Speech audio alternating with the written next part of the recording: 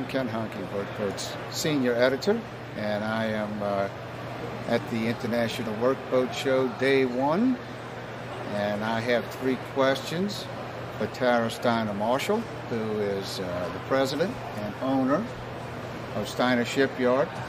So you took over for your dad, Russell, and so when did this happen?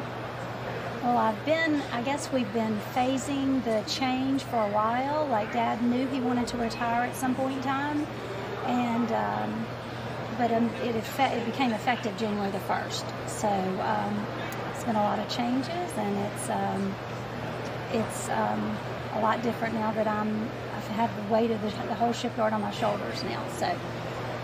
Okay. So have there been any surprises? Yes, there's been surprises in that, you know, my dad grew up, the shipyard business was in his veins, and he knows about boats in and out, and I've been more in the office. I know about boats, but not as much as my dad knows. So that makes me a little bit more nervous. So now I'm out on the yard more. I'm crawling in tanks and out on, you know, communicating with employees and making sure that the employees know who I am and have a relationship with the employees down from the welders to the foreman. So I guess surprises is that, well, even though we built some boats for the same people, each boat still has a new story to it. You know, it might be something little that's never happened before, but it's every day to me is different with a boat. You know, with a boat it just seems like there's and you've got new vendors and new owners and communicating with them and making changes. So I think every day is a new day at the shipyard and building boats. All right, and so tell us what you got in the yard right now. Right now we are finishing a boat for Southern Towing Company out of Memphis, Tennessee. And Southern Towing, this is their 3rd time back at the shipyard, which I'm very proud of. So our 9th boat for them.